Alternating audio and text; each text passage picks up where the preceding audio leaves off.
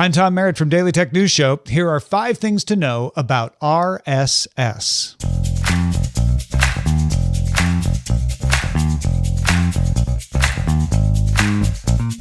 An RSS feed powers podcasts, lists of news articles, and so much more. It's that little orange icon that sometimes shows up in the browser.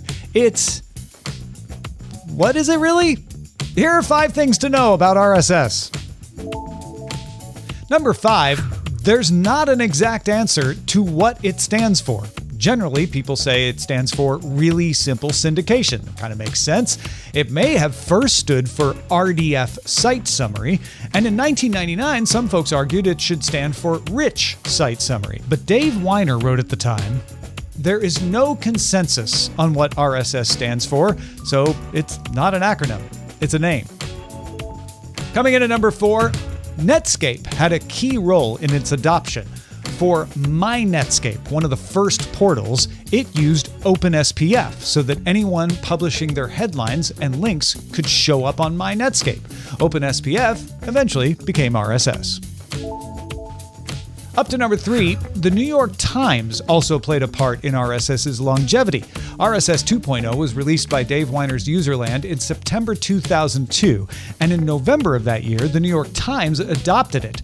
A lot of other publications followed suit, and it's still there. Sliding in at number 2, you might think you're using RSS, but instead you're using Atom. Atom was developed as a new syndication format to address some shortcomings in RSS. It was proposed as an Internet Official Protocol standard in December 2005, and it's still used right alongside RSS.